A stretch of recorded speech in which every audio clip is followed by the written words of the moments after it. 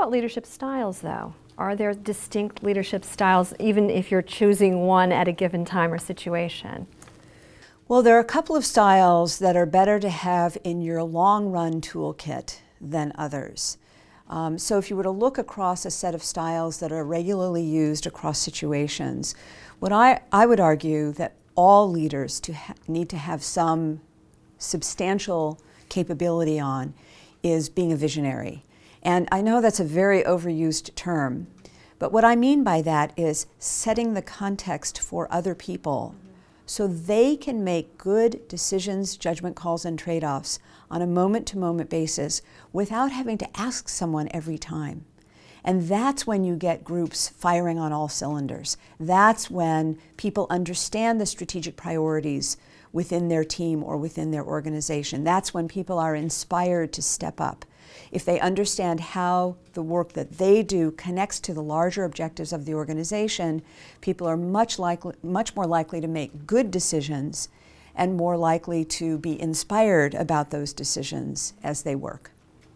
What about other styles? I know I've heard you speak about there's coercive, there's affiliative, or different. What about the other styles? When are they appropriate? Well, once again, there is a broad set of styles, each of which is particularly useful in some situations and less useful in other situations. So, for example, a coercive style is useful in a true emergency situation.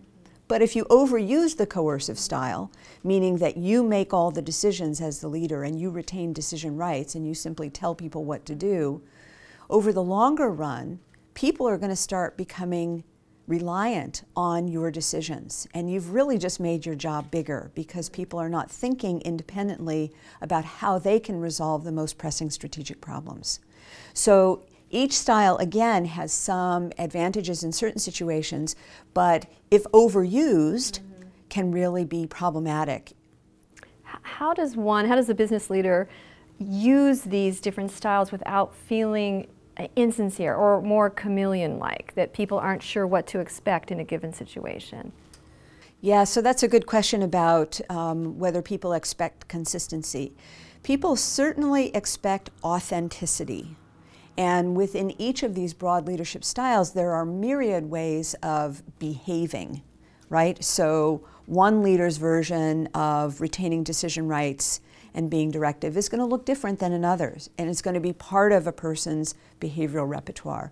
What we encourage leaders to do is really locate these styles in their own behavioral repertoire, because even if a leader is not doing a lot of some and a lot of others, they're doing some of each of them. And the question is, do they need to increase or decrease the extent to which they're emphasizing each of these styles?